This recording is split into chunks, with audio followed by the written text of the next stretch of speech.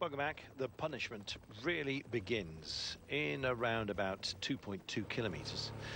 We still have our quartet of escapees, albeit broken down into two pairings, as you can see. Ede and Damagalski up the road, Kola and Ado now split by 50 seconds. Ooh. And resting his hams, and why wouldn't you? Lucas Ado just not looking a happy boy at all. He is more renowned as a sprinter, so he can cope with these ramps, but I expect he's going to be going backwards fairly shortly. The Swiss champion Martin Kola has been at the head of that duo for some time. The pairing up front, well, they're sharing responsibilities, which is good to see. Nico Ede. It's very cold, -2 up here, but yeah, Danielson looking very good. He is back off the naughty step, of course, along with teammates Christian van der Veld and David Zabriskie. So you can form your own opinions on that. But Tom Danielson at the moment really stretching the legs here. Danielson, some real quality here. Yeah, they're just sitting back and waiting, and they come round this corner now. They'll see the 1 kilometre to go, and again, Katusha setting a good tempo. Bradley Wiggins sitting nicely in second place there. Quintana just behind, and Danielson caught a big effort by Wiggins now. Superb. Well, who said he couldn't attack in the mountains, and he's gone for it with 1 to go. Now, who's he dragging alongside him here? I think it's Valverde just behind him, but Quintana. Quintana, there he is. Couldn't get a view of him, and Wiggins is...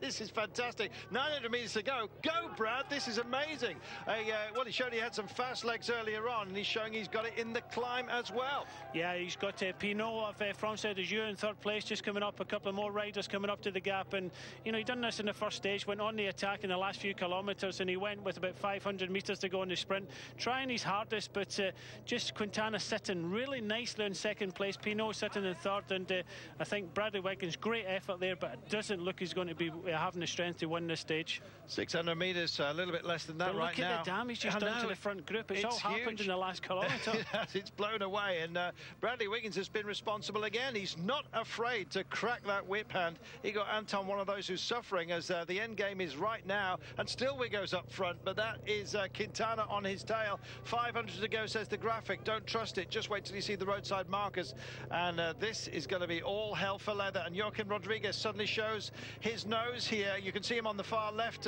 albeit about 5 riders back. Over 5 hours in the saddle, and all praise to Bradley Wiggins for absolutely shaking this one up. And here goes Rodriguez right now. He's out of the saddle. Quintana drifts over. He's on his back wheel right now. That is Rodriguez in second place right now. He's on superb form. We know he's carried that over from the Tirreno Adriatico, but Valverde's there as well. But this is Quintana's day by the looks of things. Quintana goes. What has Rodriguez got in response?